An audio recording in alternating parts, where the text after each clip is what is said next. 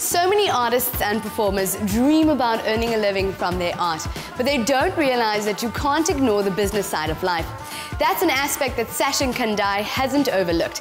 And Zakeeya mentioned that from the moment she met him, she realized that meticulous planning and preparation were all part of his brand. The inaugural South Africa-India Film and Television Awards entertained a spellbound audience with major stars wowing the crowd.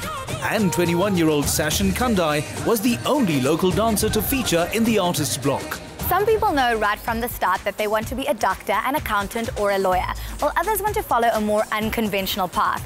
Sashin Kandhai is one of these people, and we're going to get the full story from him, but only once he's done with his yoga class. Hello! Hi! Right on time, we're just about that. Thanks, Shelf. Sashin, when you fill in a form, what do you write under job description? Well, I don't think I could fit in everything that I do into one form.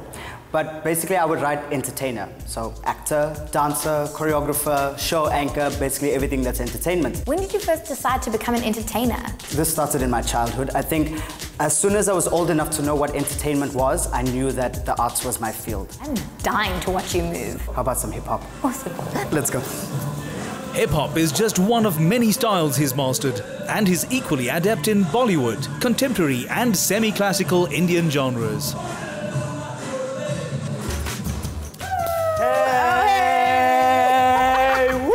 That is my favorite part of your dance. You just make me want to break it down. I am glad. Tell me about your dance company. In 2011, I was approached to perform at my first international concert.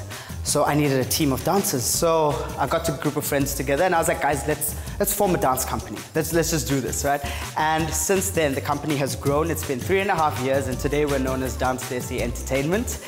And I promise you, these individuals, these guys, are the most amazing teammates I could have ever asked for. Sashin's dancers share his energy and focus, no matter whether it's a show or rehearsal.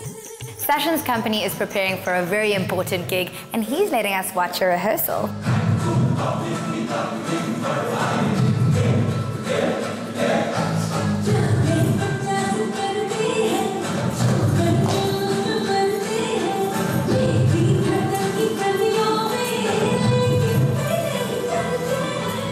Sashin, would you say that many aspiring entertainers neglect the rands and cents side of the industry? Artists are really not taken seriously in terms of the rand and cents value, and that once we start to take ourselves seriously as any other job, I think it will be much easier for artists to survive in this world. And what advice do you have for aspiring entertainers?